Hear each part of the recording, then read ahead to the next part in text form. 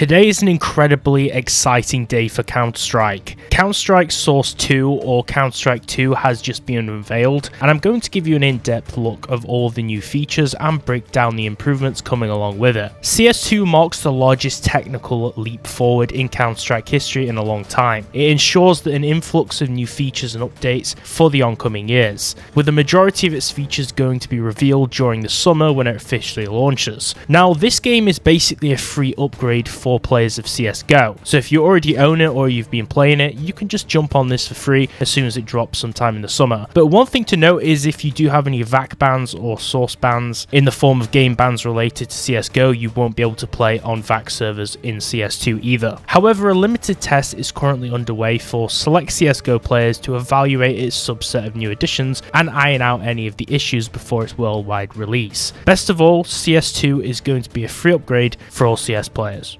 Smoke grenades in CS2 are going to be dynamic volumetric objects which interact with the surrounding environment, reacting to lighting, gunfire and explosions. This new system allows the smoke particles to interact with other gameplay events, creating all new strategic opportunities for dispersing smoke. Bullets and HE grenades can push the smoke to briefly clear sightlines or expand occlusion. Plus, smoke now fills up spaces more naturally, seeping out of open doorways and broken windows and moving up and down flights of stairs. This is going to change competitive play a lot, and it's going to make it quite risky to throw out a smoke grenade when you know that people can actually fire through it. With the tick rate, what you see now is what you get. With CS2's new sub-tick update architecture, tick rate no longer matters when moving, shooting or throwing, which basically means that gameplay is equally responsive and nades always land the exact same way regardless of the server's tick rate. Basically, in CS, there's a static measurement in ticks in comparison to the response of the player's actions in game, which greatly affects how the servers are. But in CS2, that's going to completely fix and change that. The visuals displayed by Valve in the footage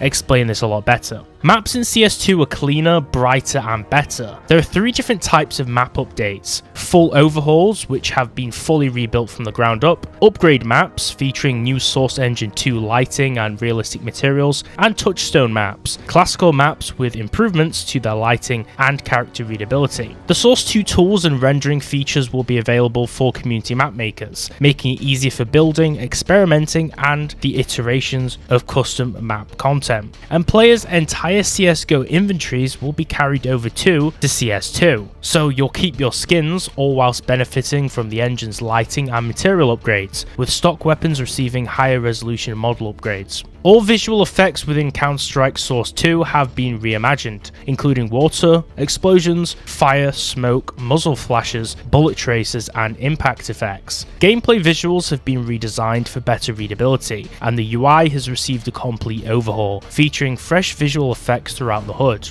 The audio in Counter-Strike 2 has been reworked, rebalanced and reverbed to better reflect the surrounding physical environment, be more distinct and express more game state, ensuring a more immersive and comfortable listening experience during gameplay. But this limited test only showcases a subset of the coming features of Counter-Strike 2, so that any major issues can be resolved before the summer's release. But the promise of much more to come and be revealed as more details are going to be shared. It's clear CS2 has innovative new features and enhancements, and a lot of old school players will be dropping back in to practice their skills and build out their inventories for the upcoming summer release of CS 2.0. Maybe I'll even return for a while to my days of Counter-Strike to check this one out, because I'm pretty excited to mess around with a Source 2 engine, especially because I've been greatly excited for the sequel to Gary's mod, which is going to be built on Source 2 as well. So what do you want to see from Counter-Strike 2, and are you excited about playing CS on the Source 2 engine, and will you be going back to play it? Let me know in the comments down below. Don't forget to like the video and subscribe, and consider watching these videos next.